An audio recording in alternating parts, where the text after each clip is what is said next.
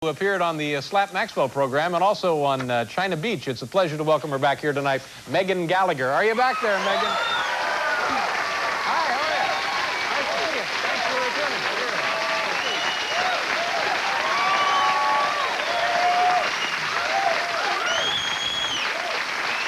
How you doing? I'm okay. Kind of an odd night. Yeah, snake decapitation. Yeah. Have you ever eaten a snake? Yeah, I did. Where about? In Wickiup, Arizona. And out there people eat it on a regular basis? Do they really? Yeah. And how did it taste? I think there's a law. It's like the compulsory. You have to eat snake? You have to eat snake once a week. How was it cooked and how did it taste? It tasted a little like chicken. Yeah. Yeah. No, it was fried and it didn't have its skin on it and it just looked bad, but it was kind of okay. Yeah. It'd be interesting. Maybe they can also just curl it up and put it on a bun. Where are you from? Are you from that part of the country? No, I'm from Pennsylvania. I see. And what? In fact, I think the last time you were here, you talked about, is it the Pennsylvania Dutch country? Yeah, Amish country. The Amish country. Yeah, I got in a lot of trouble because I went to my 10th high school reunion and people were really mad because I said that everybody there was fat. Oh, really? Well, that's... And they're not, what I meant to say was that they were thin. Yeah. Waif-like. Are you having a good summer? I'm having a great summer, yeah. Do you celebrate Labor Day at all? Do anything for that? Yeah, I did celebrate Labor Day, but this weekend I flew in from California on Saturday, and it was by far the worst flight of my entire life. Is that right? What? I was bumped for my flight. I got up at 5:30 in the morning on Saturday, and to get this 8 o'clock flight, I get to the airport, and I'm bumped. And even though you're holding a ticket, you have a reservation. I'm holding a ticket. They tell me to go to one. I go to 3 different lines. I have to get on like a 10:35 flight then. And there was an 8 o'clock flight that took off, and they lied to me about it. And I didn't get on it. But how did they bump you? Why did they bump you? Well, you see, they don't tell you. They said that the flight was canceled, and then you sort of hear these little whispers on the wind about mechanical failure or something, and it's like,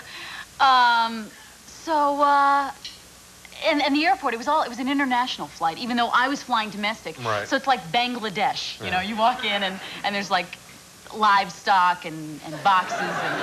People eating snakes. People eating snakes. But now you're saying that the flight took off, so they lied to you about it being canceled? Yeah, there was an 8 o'clock flight, and I found this out at 10 to 8. Really? Yeah. So I don't know, maybe it's like a personal thing. They would actually not tell you the truth about a flight taken off? Well, this is what happened. Yeah. I tried to check my stuff at the curb, and the guy said, no, it's canceled. It's not taken off. And then I went inside and stood on all these lines, and then it was too late. It seemed like it would be tough to keep that a secret, though, that a plane was taken off. Well, we were in the other part of the airport. So, I see. So then you finally got on the later flight, and you got in okay. Yeah, well, no, I got in, and the pilot said, I thought I was going to get in at like 4. Pilot says we're going to get in at 7. We got in at 10 to 7, and then we sat on the ground for an hour and a half. And they make you sit on the ground like 10 feet from where you're going to walk into the airport. Right. So if they just like take one of those staircases and push it up to the plane, everybody could get off, but they made us wait. Yeah. You know, I flew into LaGuardia one time, and the same thing happened, and we taxied, and we taxied, and we taxied. Turned out we taxied over to Kennedy. We actually landed at LaGuardia and taxied to Kennedy. Got on the Cross Bronx. Like a 90-minute drive. Yes, it was horrible.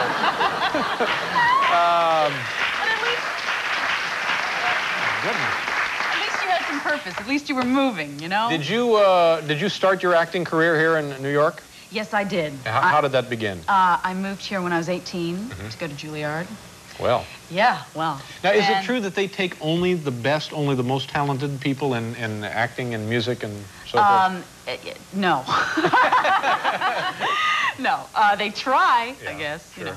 But there's always a couple of people that sort of slide through, even though they cut.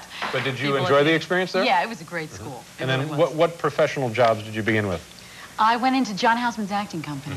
It's called the Group 1 Acting Company. And it was great. I went all over the country. That's how I got to Wickiup, Arizona. Otherwise, I probably, wouldn't have had that rattlesnake. Yeah.